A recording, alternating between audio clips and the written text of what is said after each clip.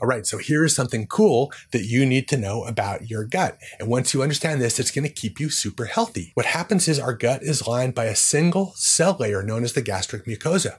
And just underneath this layer resides our immune system. Something like 70% of our immune cells lie within 1 centimeter of the lining of the gut. But here's what's cool. There's a group of cells that are known as dendritic cells. And what these cells do is they reside on the us side of the lining of the gut and put little fingers, little roots into the lining of the gut to make measurements of what's going on the inside.